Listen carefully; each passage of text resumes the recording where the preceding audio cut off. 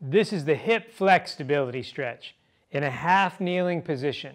One knee down on a towel. That towel is going to serve as feedback for your brain. You'll see in a moment. The other foot in front of you. So that knee on the towel is going to pull forward, while the front foot is going to pull backwards at the same time. Then I'm going to put my hands over, one in the front of my pelvis and one arm behind my pelvis.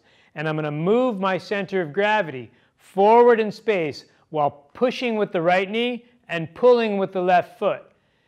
Coming forward, so I'm resisting this movement forward, and then as I go back to where I came from, I'm driving that bottom knee forward, forward, forward, forward.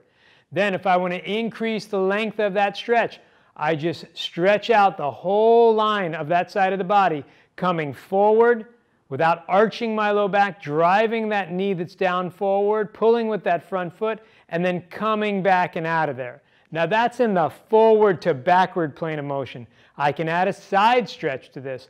By moving into the side plane, I'm now lengthening and side bending as I move forward and then coming out of there. All the while, these legs are super active. Coming forward, moving into that side plane, and out of there. I like to do about 4 reps in each plane. The third plane is the rotational plane. Take that hand in front of you, the hand up, and as I move forward, driving that right knee forward, that left foot pulling back, I rotate my chest away from the leg that I'm stretching and then coming back and out of there. The biggest thing you have to watch out for here is that you don't arch your low back. You want to keep what's called a neutral pelvis. And if you're doing this pulling and pushing, you're going to have a neutral pelvis. So this is the hip flex stability stretch.